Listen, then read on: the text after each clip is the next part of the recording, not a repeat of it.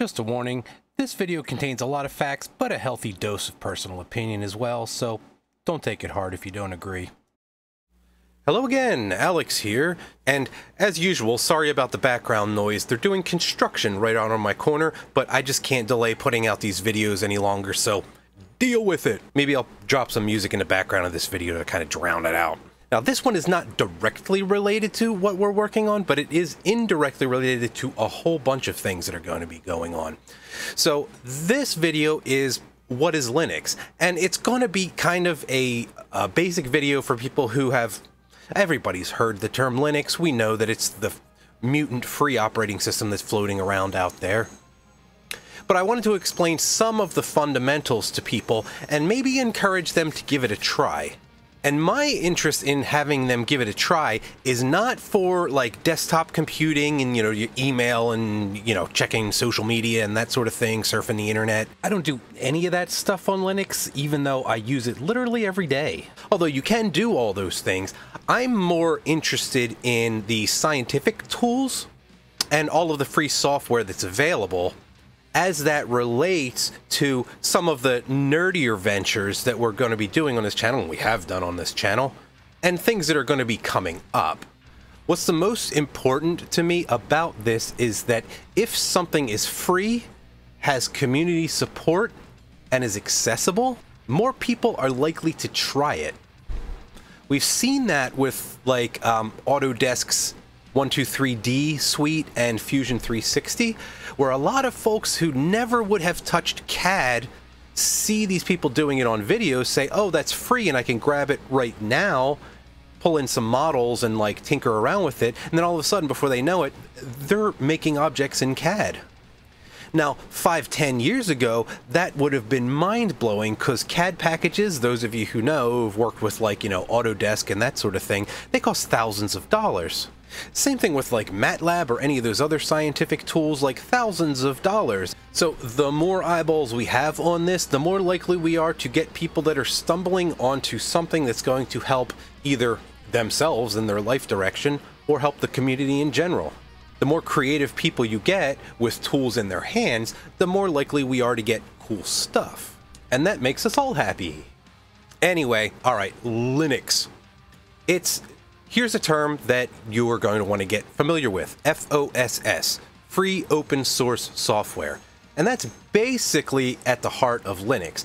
It's FOSS operating system, or OS, as I'm going to call it for the rest of this for, brevity's sake. If you're not into the whole brevity thing. The type of operating system it is what's known as a Unix-like OS. So that's like, Unix, BSD, Mac OS, AIX, iOS, Solaris, etc., etc., etc. And let me throw a little bit of common terminology in there. There's the Linux kernel, that's the most basic and central part of the operating system, and the kernel is where Linux gets its name. Linux was created by a guy named Linus Torvalds back in the early 90s, and then it got a kind of a GUI interface a couple years later in the early to mid 90s. Now, there are many, many different flavors of Linux, and those flavors are called distributions, or distros. Examples would be Ubuntu, Debian, Mint, Arch, Knoppix, Raspbian, Android, all those kinds of things. They'll roll a distro for a particular use, like you might have one that's specifically just a live CD that, just runs off a DVD, loads the whole thing into RAM, and it's done for a very specific purpose, like maybe a system recovery, or maybe like audio production, or just scientific tools, or something like that. Because you can do something like take the kernel and have an operating system that's or a distro that's centered around a kernel that's specifically for like symmetrical multiprocessing, or one that's meant for low latency real-time computations. And since one of the joys of Linux is all of anybody can program anything for it, put it up on the internet, and have anyone install it for free and use it, all those little bits of software, they're not called like applications or apps or anything like that. They're usually organized into what's called packages. And the center for that is your package manager. Basically, the analogy would be like an app store or a Windows store, but free and organized in a less stupid manner so you can actually search for things. The package manager it's different on a couple different distributions. The most common ones are like apt for Debian Linux type of derivative distributions, or Yum or something similar. And that speaks to the core of why I'm making this video, because just in Debian alone, they have over 50,000 different packages that you can choose from and install. Totally free. Most of them are, I think with Debian, all of them are open source or GPL, or at least open source. And you can download them. If they don't do what you like, you can change them. You can also easily write your own programs for it. I make a ton of little helper programs for myself, like this silly program that just turns a movie into ASCII, and this one that spits out filter coefficients for like a Butterworth to put into like a biquad. It's nerdy audio stuff. One of the other positive things about Linux is it's available for a whole bunch of different platforms. AMD, x86, ARM, just about anything that's out there. You can find a distribution that'll run on it. And the terminal is something that you're probably not going to be used to if you're coming from a Windows world. If you're coming from the Mac world, you may have spent a little bit of time in the terminal. But that's your command line interface where you can get easily to the nuts and the bolts of the thing. Which leads me to this section that I have to put in, where here's some of the things that are going to be weird working in Linux if you're used to just the regular desktop computing world. I mentioned the terminal. You're going to spend a lot of time in there, so get used to the idea. Also, it's nerd-tastic. So if you're used to just like going through a start menu and like finding an application and double clicking on it and then scrolling down through menus and pushing buttons to get it to do things, a lot of the very useful programs don't have a GUI interface. It's like the equivalent of working in DOS, if you remember those days. So you get into like a really fiddly state. So you're going to run into situations where you're like, I wish there were an application that just did XYZ, go on a forum, and they're going to say, all you have to do is go to the terminal and type in these 800 case-sensitive commands. And that's just daily life for them, but it might seem a little bit weird to the new user. Which leads me to another part of it. The workflow and user-friendliness is definitely not on par with something like a mainstream operating system. I think it's a little bit easier since you can customize it. It's a little bit easier than a lot of the modern Windows, particularly like Windows 8 and anything with the dumb Metro interface. But it's not as easy as like running through a start bar, although you can put a start bar down there if you like navigating that way. But the folder structure is a little bit wonky to get used to. And it's not nearly as usable and workflow friendly as like a Mac OS if you're used to that. Also, particularly if you're coming from the Windows world, you're going to find that the security may seem a little bit over the top. So pick a password that's easy to type, because you're going to be typing it in a lot. Many times if you want to make any sort of important change, you have to sudo into it, super user into it, and then put your passcode in before it'll let you do anything. Drivers are a little bit wonkier to take care of. Most things, some nerd out there will have gotten it up and running, although every once in a while you might get like a doohickey or a thingamajig on your computer that doesn't quite work right, like a fingerprint reader or some wacky feature of like backlighting or your trackpad or something like that. And just like anything, you're still going to run into tribalism and elitists on the forums.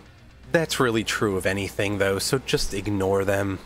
But finally, let's talk about the software. So one of the things about it is it's not going to run Call of Duty at elite FPS or anything like that. But I'm not concerned in the context of this video with regular desktop replacement. I'm concerned with the free tools that are available for doing the nerdy science stuff. Specifically, in some videos, I'm going to be referring to the GCC ARM compiler toolchain, which is what you're going to be using to work with software that goes on embedded microprocessors, like we use in 3D printers and other such DIY tools. Now, there are plenty of cross-platform tools, like if you're used to using VS Code or Eclipse to code in, you can get that to work on Windows, Mac, and Linux natively. They work fine. And for some of the other basic tools that don't have a cross-platform version, there's always the Wine emulator, which stands for Wine is not an emulator, it's kind of an emulator, that lets you run some Windows programs on Linux quasi-natively. And I use that all the time for like FEM, Magnetics program, Circuit Maker, various, like if I download some sort of like, hey, this is a program that some guy at Berkeley made to compute some wacky thing, like that'll usually run in Wine if they made it for Windows. Usually those people are working in Linux though. PCB layout programs like Eagle you can get to work, and then you also have options like, you know, KiCad and Fritzing that are cross-platform. And then you have some things that are very expensive like MATLAB, which has several alternatives that are completely free in Linux, like Scilab and GNU Octave. And those are the types of programs like you might not have known you ever needed it until you start using it, if you're doing a lot of like complicated math. Very early on in the 90s, I found out it was important to learn how to teach a computer to do the math for you. So now you might be thinking like, well, that's great, but what would I use that for? We have a very kind of desktop computing centric view of things, but despite that, Linux is the most popular operating system in the world. Now, obviously not desktop computing. When you're talking about desktops, 82% of all users are on some kind of Windows, 13% are on Mac, and only 1.5% to 2%-ish are on Linux. But two main factors here. Desktop computing only represents a very small segment of the market. Linux rules the roost in areas like servers, public cloud, compute like pure compute machines, e-readers, smart TVs, cars, drones, Raspberry Pis, and all your Android gizmos. And over the years, lately, in the last decade or so, you can see this trend where desktop computing is going down and mobile computing, embedded computing, and all other types are going up. And as like Internet of Things is becoming more of a, well, thing, and more of us are using mobile ARM platforms, it becomes much more popular. Plus, since Linux is free, modular, and there are plenty of open libraries out there, it's very attractive for startups who are making small gizmos to use Linux to drastically cut down their costs and not get stuck in a support cycle with somebody like Microsoft. But imagine if they had broken into that market and every time you had to update to a large operating system version on your phone or your router or something like that, you had to pay a Windows upgrade fee. That would be weird. So obviously a lot of people are used to every few years giving Microsoft $100-200 or so, whereas in the for the desktop market, whereas in the kind of mobile market, we just assume those sort of things are free these days. So my recommendation, if you're looking to dip your toes into this, are start off with a Debian derivative distribution and go with something that's user-friendly like Ubuntu or Lubuntu or Kubuntu or one of those versions, whichever your hardware can handle. And then if you use that for a little while and you think that's cool, but you kind of want to dip your toes into other things, there's a website called DistroWatch. Head over there and you can look at hundreds of different distributions and see if one tickles your fancy. So if you're not happy with either vanilla Debian or Ubuntu derivative, then you could try Mint Linux or Fedora or Arch Linux. Now, most of these, in particular Ubuntu, have live DVDs that you can just download the image, burn it directly to a DVD, and boot right off of that. It'll take a little while to start up. It'll take a while to start up because DVDs are slow AF. But you can also put it on a USB stick, sometimes depending on your computer, and you can load directly from the DVD or the USB stick the entire operating system into RAM, and then it works very quickly. And that'll let you try it out, and you can even install from there if you want. I personally think the easiest way to do it is just grab a small SSD drive, like a laptop drive that you can plug into your machine, and use that. Just install Linux on that and forget about it.